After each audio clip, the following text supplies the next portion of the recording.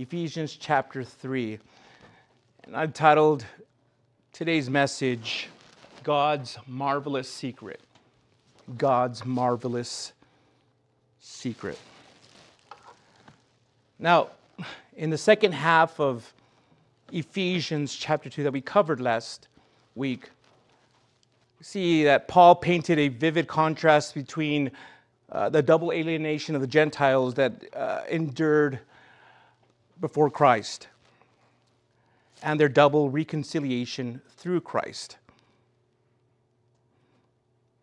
For by his death, Christ demolished the Jew-Gentile man barriers and is now creating, in relation to himself, a single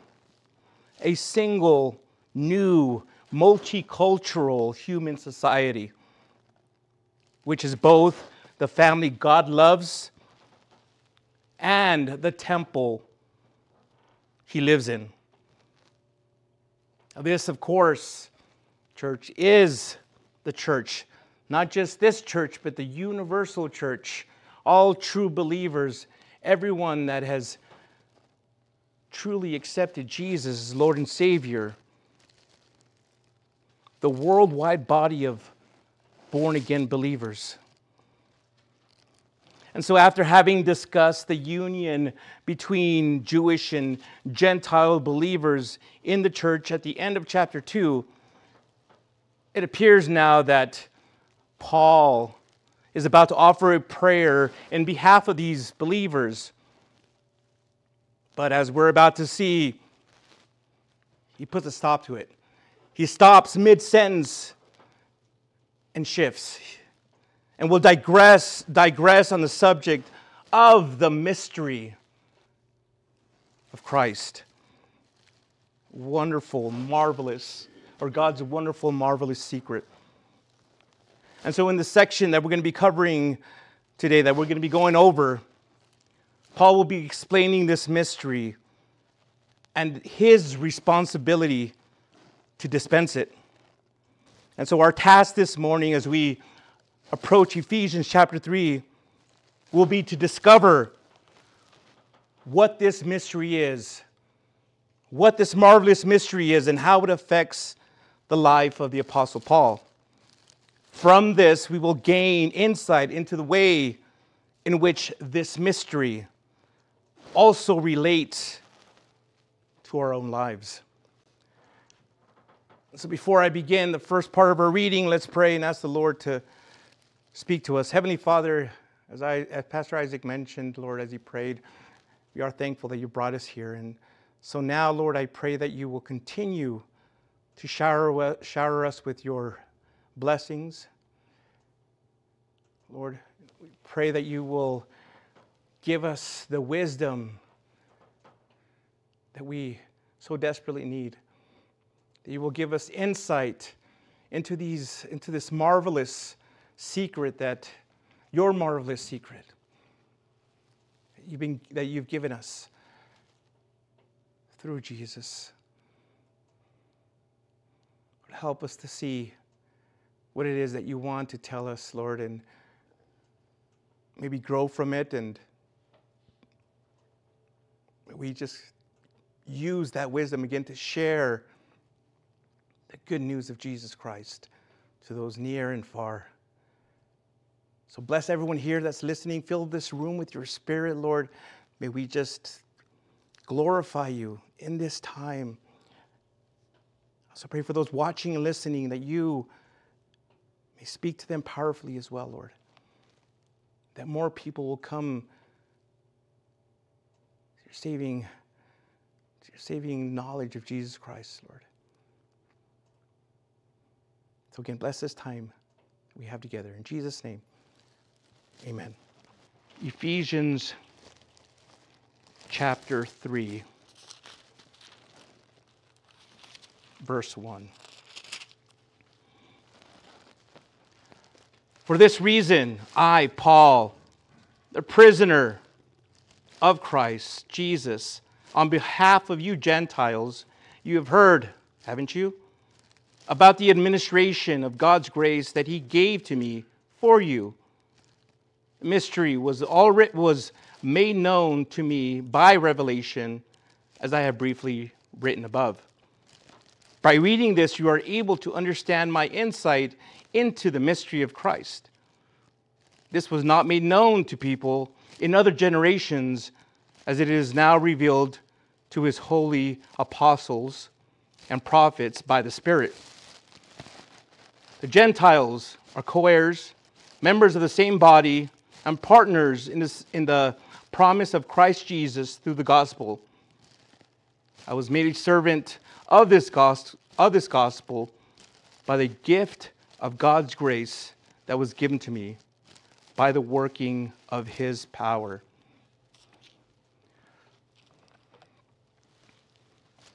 It should be obviously clear that the first three letters, or the first three words of this chapter, for this reason, is directly related to what he just said in chapter 2. As I mentioned earlier, it seems as though Paul was on the verge of praying for the Gentile believers, but was somehow reminded of his status as a prisoner. Not only as a prisoner for Christ, but also a prisoner for his Gentile readers, his Gentile readers or believers, because we find the same expression for this reason in verse 14. But before, again, as I mentioned before, he starts that prayer, he stops. He suddenly stops. Now, it's quite possible, and this is what I imagine in my mind, that he was about to write his prayer. As he was about to write his prayer, he may have moved his hand and noticed the shackles, the chains that were around his wrists. Perhaps they were clinking as Paul's hands moved from his little ink supply to his parchment. Or even the links of his chain possibly got tangled up and he wasn't able to move his hands. Nevertheless, Paul was somehow reminded of his status as prisoner, not only as a prisoner for Christ, but also a prisoner for his Gentile readers. And we know from Acts chapter 21 that the Jews had claimed he was distorting God's message. So consequently, they were instrumental in obtaining his imprisonment in Jerusalem. Later in Acts chapter 24 and 27, we're told he was taken to Caesarea, tried and granted an appeal to Caesar, which resulted in his imprisonment in Rome. Thus, his Roman incarceration was the result of his mission to the Gentiles. Now, as a side note, I really hate to say it, but I'm glad that Paul was in prison. If you're wondering what I mean by that, let me explain. I'm glad Paul was in prison because our Bible is a whole lot richer and the body much more complete as a result. You see, while he was in prison, Paul wrote the letters that we value so greatly. In addition, the guards to whom he was chained as prisoner began getting saved one by one, returning to Caesar's palace as born-again believers. That's why in his letter to the Philippians, Paul says, "The saints in Caesar's palace, your new brothers in Christ, greet you." Now, I read somewhere that happy will be the one who realizes that wherever he is, has been ordained by the Lord to bring about good things, if he will have eyes to see and patience to wait. So in other words, the Lord has you all where you are for a reason and purpose. He has you here in this church for a reason and purpose. I didn't know it at the time, but in 2006, the Lord brought me and my family to El Paso. Yeah, I mean, I could easily say my work brought me here and all that stuff, but there was a number of locations, places in the northern border and in the southern border where they could have sent me, but He brought me here. And now, looking back, hindsight, I can see that being here in front of you all was one of the reasons He brought me here, and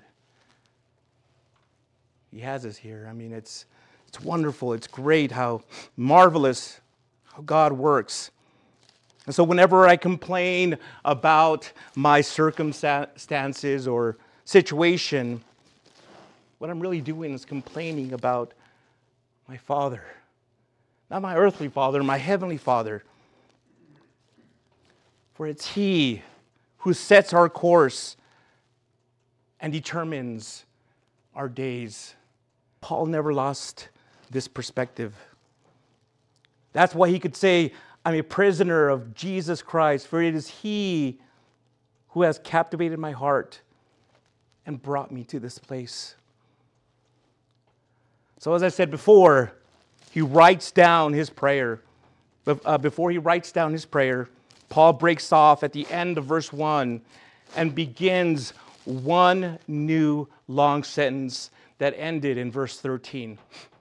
Now let me reread to you verse 2 using the New King James Version. There it says, if indeed you have heard of the dispensation of grace, of the grace of God, which was given to me for you.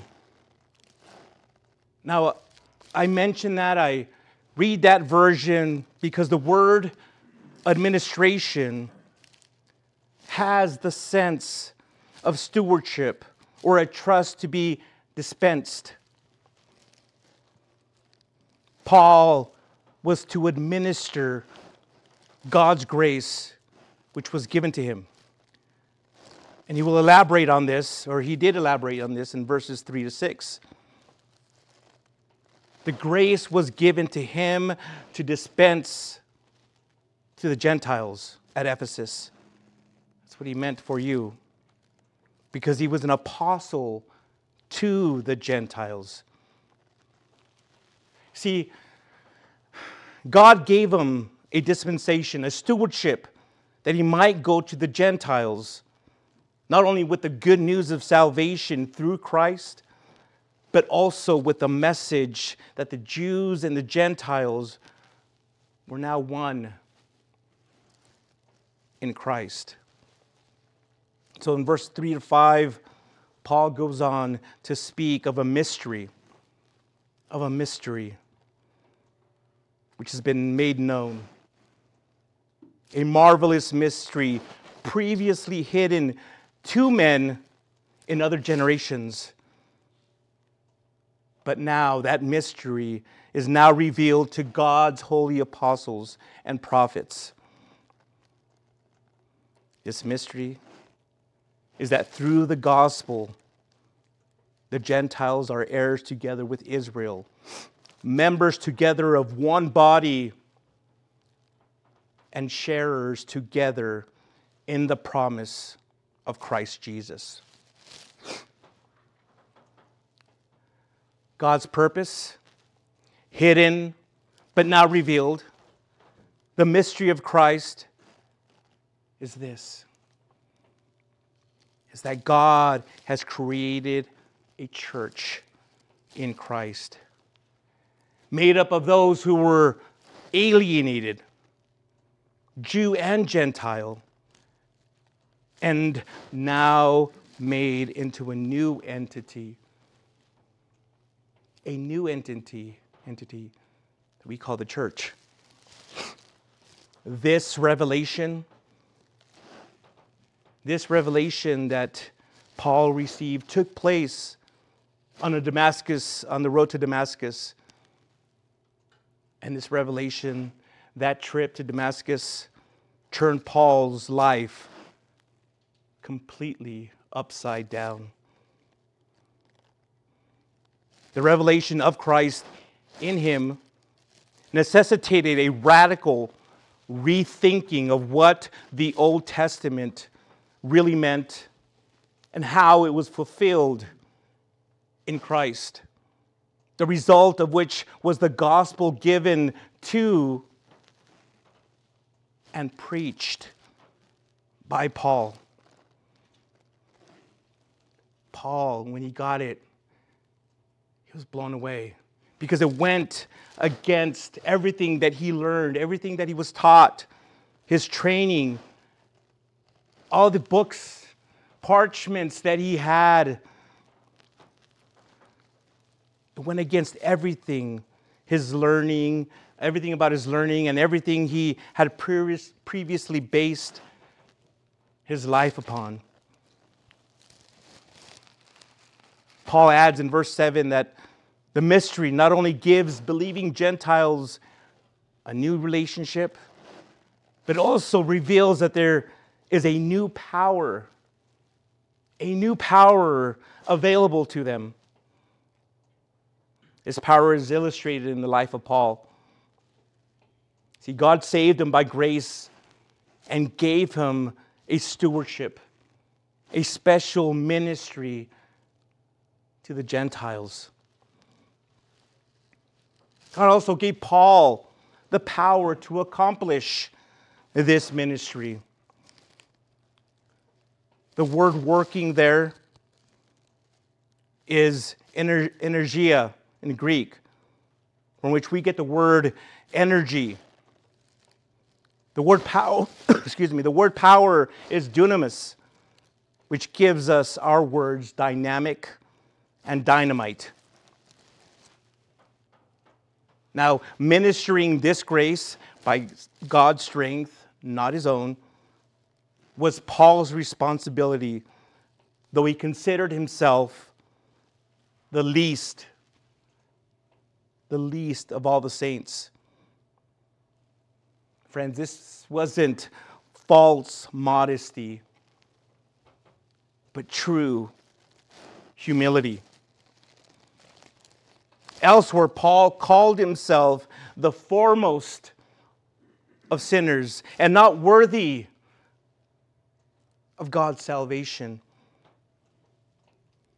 You see, he never forgot that in the past, in the life he once lived prior to Christ, he had blasphemed and persecuted Christ,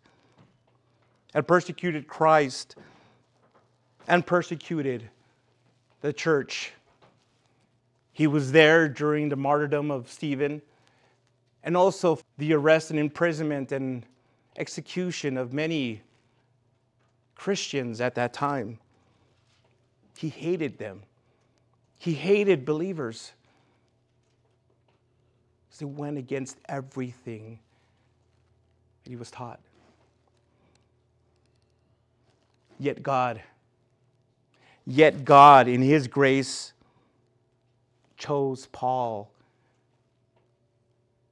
as his minister. He chose you as well. This should make you just humble you, and praise God at the same time.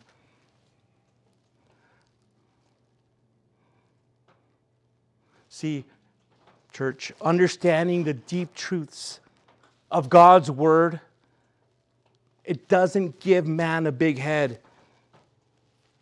It gives him a broken and contrite heart.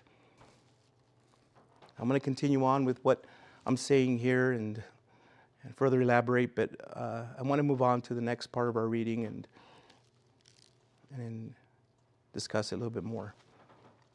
Ephesians chapter 3, verse 8. God's word says, "This grace was given to me, the least of all saints, to proclaim to the Gentiles the incalculable riches of Christ, and to shed light for all about the administration of the mystery hidden for ages in God who created all things. This is so that God's multifaceted wisdom may now be made known to the church, to the rulers and authorities in the heavens. This is according to his eternal purpose accomplished in Christ Jesus our Lord. In him we have boldness and confident access through faith in him.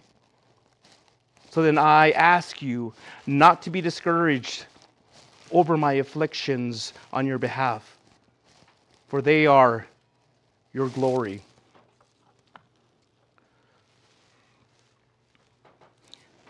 So Paul tells us here that his mystery is twofold. It concerned the gospel and it concerned the church. Now, first he told men how to be saved. Then he led them into the truth of the New Testament church. See, for him, evangelism was not an end in itself, but a step toward establishing and strengthening those first New Testament churches. Now, the first function of his ministry was to preach among the Gentiles the immeasurable riches in verse 7.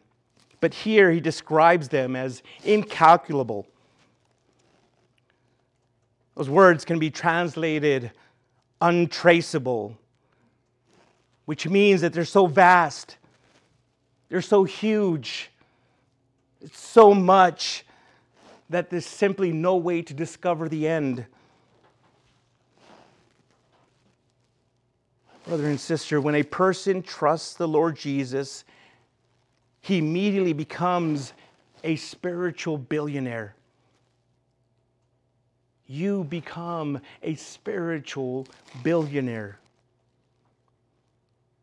In Christ, you possess inexhaustible treasures. The second part of Paul's ministry was to make them all see what is the administration of the mystery. In other words, to enlighten them as to how the mystery is being worked out in practice. God's plan for this present age, for the age that we live in right now, the church age, is to call out of the Gentiles a people for his name, a bride for his son. All that's involved in this plan is the administration of the mystery. Again, all that he mentions here, it must mean all believers. Unsaved people couldn't be expected to understand the deep truths of this mystery. Paul, therefore, is referring to all in the sense of saved people of all kinds, Jews and Gentiles. Now, this mystery, from the beginning of the ages, it had been hidden in God. The plan was itself in the mind of God eternally. He always knew about it. He was aware of it. But here, the thought is that he kept a secret throughout the ages of human history. Once again, we notice the care the Holy Spirit takes to impress us with the fact that the assembly, the church, the universal church, is something new, something unique, something unprecedented. It was not known to anyone but God. The secret was hidden in God, who created all things. He created the material universe. He created the ages. And he created the church. But in his wisdom, in his infinite and vast wisdom, he decided to withhold any knowledge of this new creation until Christ, his Son, came. So maybe you're thinking at this point, or you're asking yourself this question, why did God keep his secret about the church hidden for so many centuries? Certainly, the Old Testament clearly states that God will save the Gentiles through Israel. But nowhere are we told that both Jews and Gentiles will form a new creation, the church, the body of Christ. It was this mystery that the Spirit revealed to Paul and the other leaders in the early church. And that was difficult. That was hard for the Jews to accept. So Paul tells us in verse 10 that even the rulers and authorities are involved in this great secret. The rulers and authorities. God is educating the angels by means of the church. Now, by the rulers and authorities in the heavens, Paul means the angelic beings created by God, both good and evil. Now, I'm not sure if you knew this or were aware of this, but angels are created beings and aren't omniscient. What do I mean by that? They don't possess this vast wisdom, this universal knowledge. Only God, my friends, is omniscient. Angels, again, are created beings. They don't know everything. In fact, Peter indicates in 1 Peter chapter 1, verses 10 through 12, that during the Old Testament period, the angels were curious about God's plan of salvation then being worked out on earth. Now, it's a fact that the angels rejoice when a believer, when at the repentance of a lost sinner. And Paul suggests that the angels watch the activities of the local assembly. 1 Corinthians 11:10 pretty much says that they're watching us here, this church. They're looking to see what we're going to do, what they're going to learn from us. And I certainly hope that since we've opened our doors here, they have learned a lot from this church. But yes, they're watching what we're doing here, how we're doing it. Paul says in 1 Corinthians chapter 4, verse 9, we have become a spectacle to the world, both to angels and to people. And so what do the angels learn from the church? It says there in verse 3, God's multifaceted wisdom. No doubt the angels know about the power of God as seen in his creation. But the wisdom of God as seen in his creation, the church, it's something that's new to them. Something they've never seen before. What do I mean? Unsaved people, unsaved men and women, including wise philosophers, they look at this plan of salvation and they consider it foolish. But the angels watch. They watch the outworking of God's salvation. You know what they do as they watch? They praise his wisdom.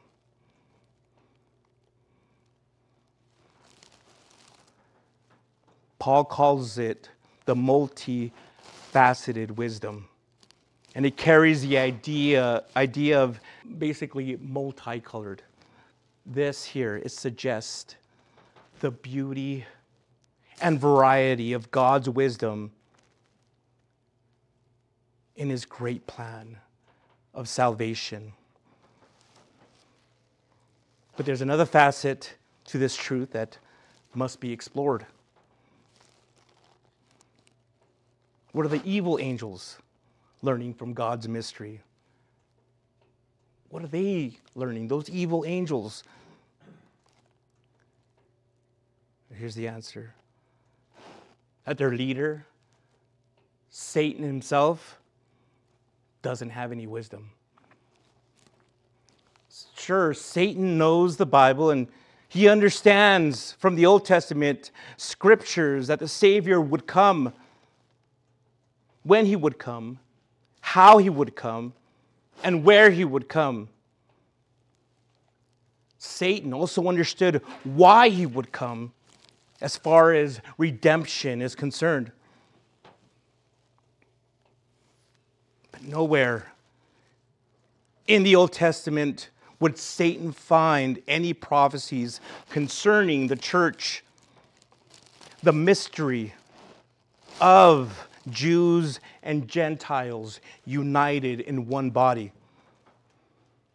Now, Satan could see unbelieving Jews rejecting the Messiah. He could see Gentiles trusting the Messiah, but he could not see both believing Jews and Gentiles united in one body, seated with Christ in the heavenlies, and completely victorious over Satan. Had Satan known the far-reaching results of the cross, no doubt he would have altered his plans accordingly. God hid this great plan from the beginning of the world, but now he wants the mystery to be known by his church. And this is why he made Paul a steward, an administrator of this great truth. Ephesians, or verse 9, should read, "And to make all men see what is the stewardship of the mystery." My friends, believers in Christ, here is an amazing truth. All believers are to be faithful stewards of this truth, of this great truth, now, today. This sacred secret, this marvelous secret that was so important to Paul and to the Gentiles and to angels is now in our hands. We have it. It's been given to us. In verse 11, Paul tells us that the mystery itself, its concealment, its eventual disclosure, and the manner in which it exhibits the wisdom of God are all according to the eternal purpose which he accomplished in Christ Jesus our Lord. Friends, before the world was made, God knew Satan would fall and man would follow him in sin. And he had already prepared a counter strategy, a master plan. This plan has been worked out.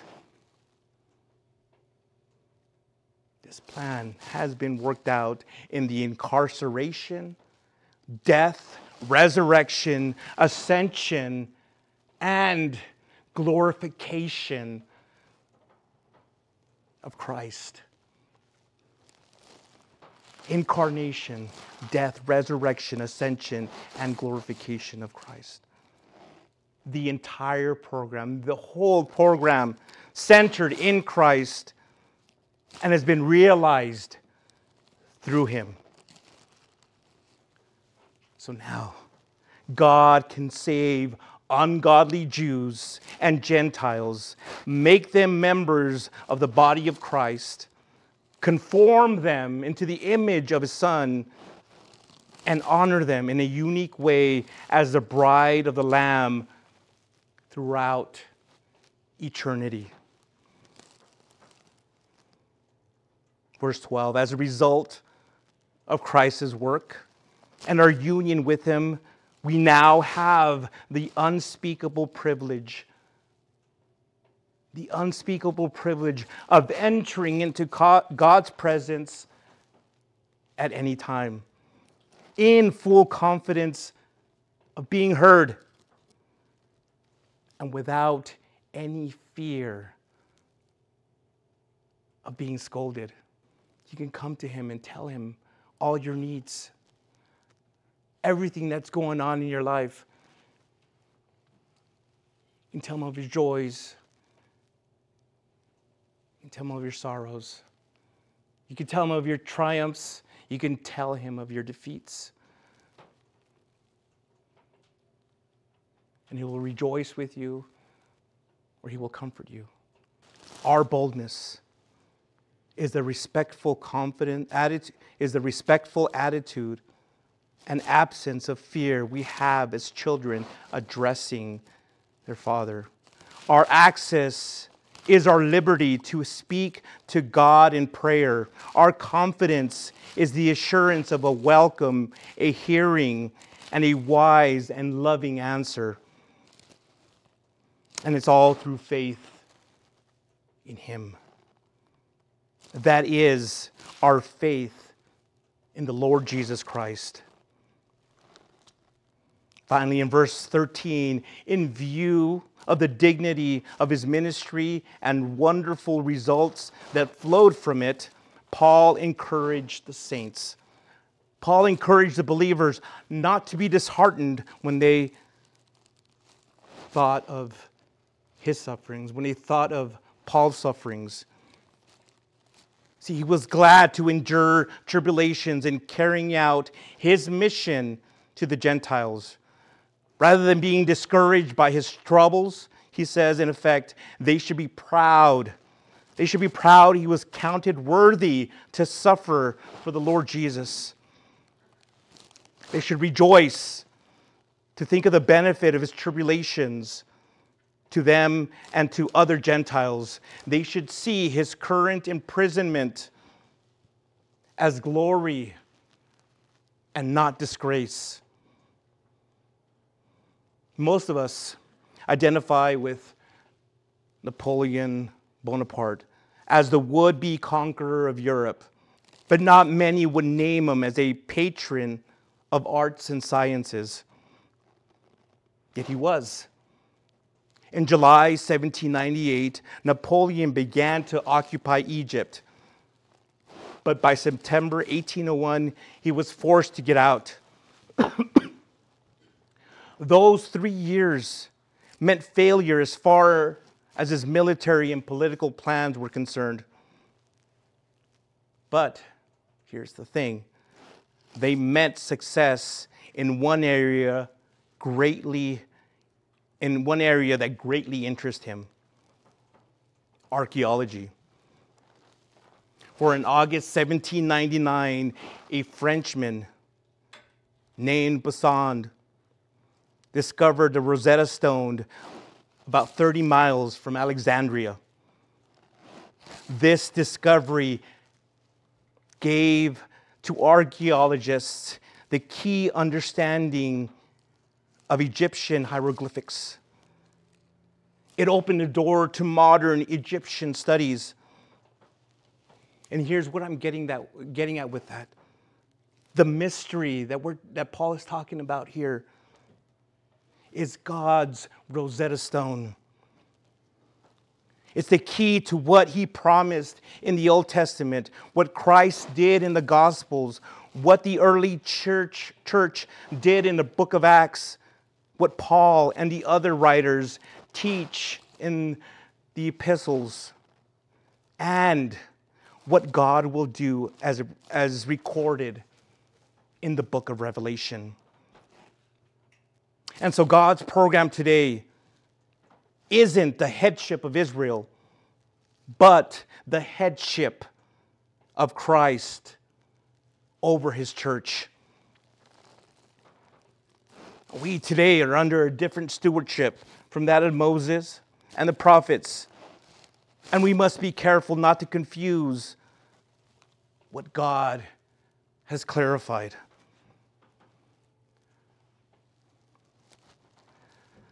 Now, the reason many churches are weak and ineffective is because they don't understand what they have in Christ. And the cause of this is often spiritual leaders who aren't good stewards, administrators of the mystery, because they don't rightly divide the word of truth. They confuse their people concerning their spiritual position in Christ, and they rob their people of the spiritual wealth in Christ. This great truth concerning the church isn't a divine afterthought.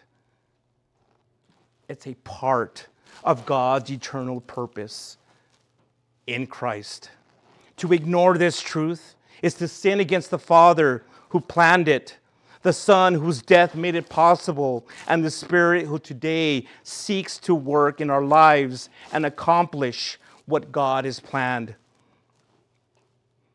So when you understand this truth, it gives you great confidence and faith.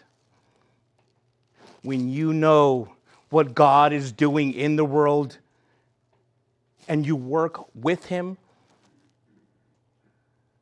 you can be sure that he will work in you and for you. All of God's divine resources, my friends, are available to those who sincerely want to do his will and help him accomplish his purposes on earth. The early church, those early New Testament churches, thought that the gospel belonged to the Jews because it had to come through them and to them first. Until Peter, by divine direction, went to the Gentiles in Acts chapter 10. The Jewish believers thought that the Gentile had to become a Jew before he could become a Christian. God's Spirit gradually revealed to the churches that God was doing a new thing. He was calling out a people for his name from both Jew and Gentile. What does that mean? What does that mean? There are no national, racial, political, physical, or social distinctions in the church. We're all one. We're all equal. Galatians chapter 3, verse 28. There's neither Jew nor Greek, neither bond nor free. There is neither male or female, for you are all one in Christ Jesus. Do you believe this, my church? Church, do you believe this? We're all one in Christ Jesus.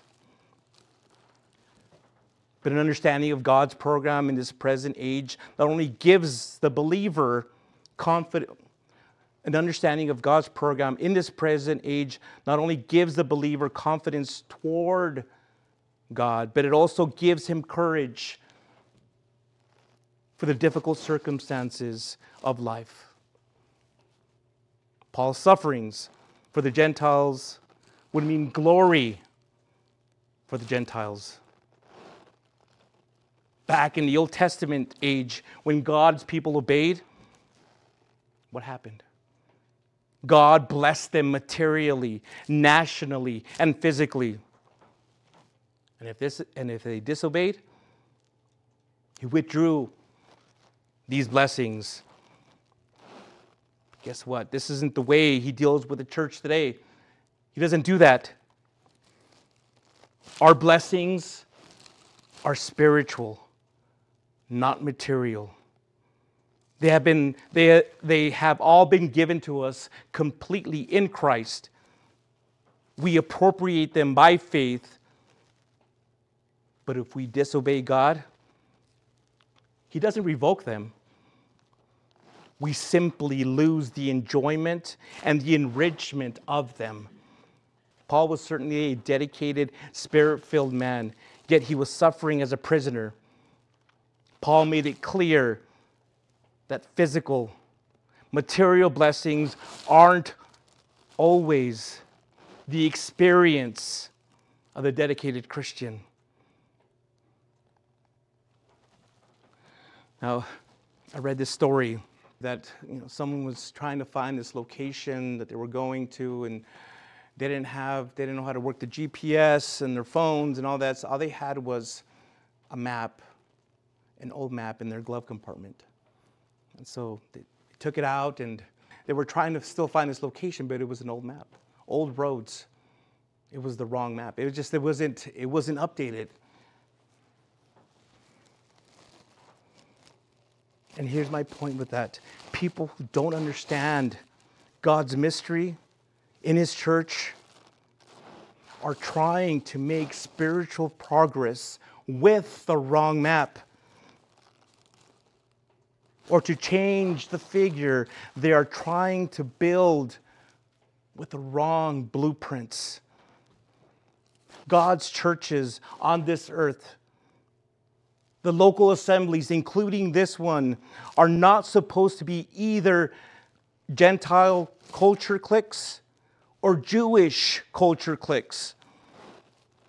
For an American church to refuse fellowship with a Mexican church, or a Russian church to refuse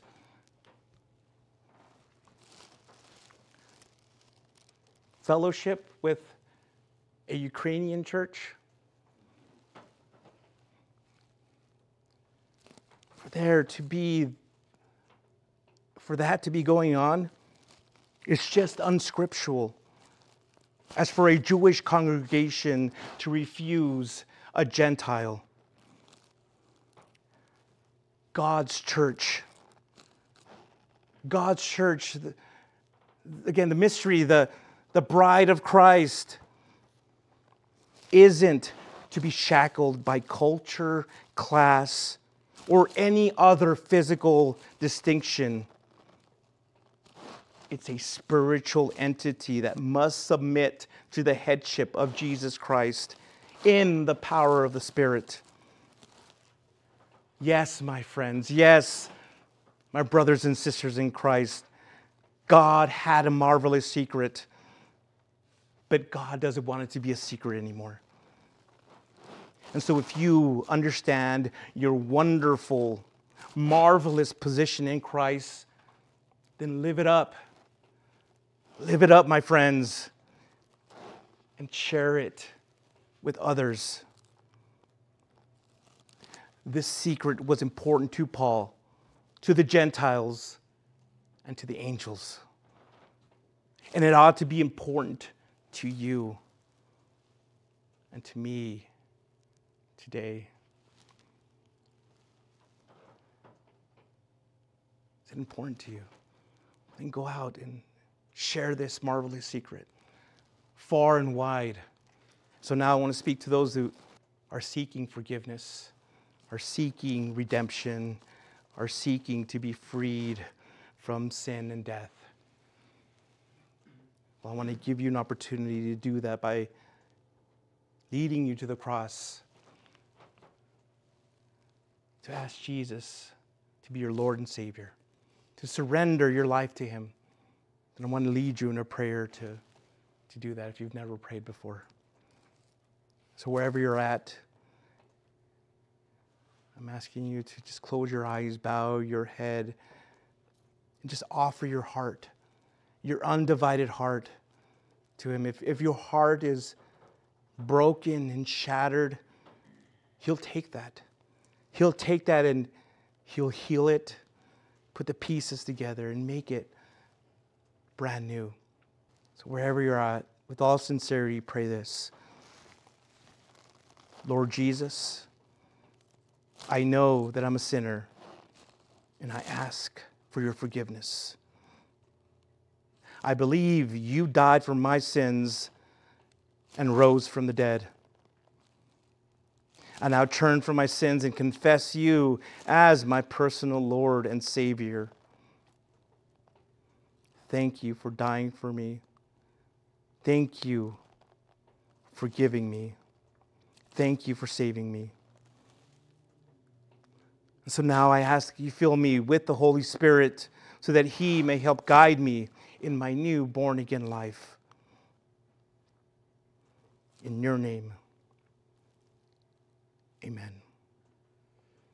If you prayed that couple things, I want you to know that the Holy Spirit has now made His home in you, and He's going to start revealing all these wonderful truths, all these wonderful things that you weren't able to understand or grasp before. And He's just going to blow your mind away. Be prepared for that. But another thing I want you to do is just let us know you prayed that.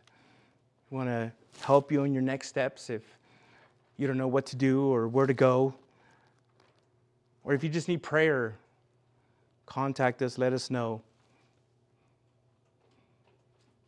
But it doesn't stop there just by saying that prayer. This is a new life. It's a new, wonderful, glorious life that you will now be living. And you're going to have people around you that are going to help you and encourage you. But I hope you were blessed by today's message here in Ephesians chapter 3. And I look forward to, Lord willing, next time as we get into the last half of chapter 3. I hope you have a great week. I love you. Goodbye. Thank you so much for visiting us here at Fresh Vision Calvary Chapel. We hope you were blessed by Pastor Angel's message. For more information about Fresh Vision Calvary Chapel, such as our service time or how to get connected, please visit our website at FVCCELP.com. If the Lord is leading you to give to the ministry of Fresh Vision Calvary Chapel, there's a PayPal link in the video description below. Once again, thank you so much for visiting us here at Fresh Vision Calvary Chapel. We hope to see you again soon.